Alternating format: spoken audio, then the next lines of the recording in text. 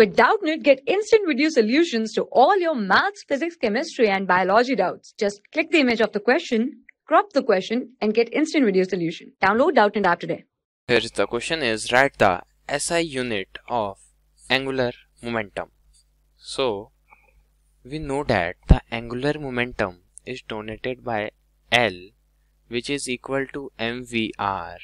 Also, the angular momentum will be equal to nh by 2 pi according to Bohr. Okay, here we using mvr to finding the SI unit of angular momentum. Okay, so the SI unit of m is kg and the SI unit of v is velocity is meter per second, and the SI unit of radius is meter.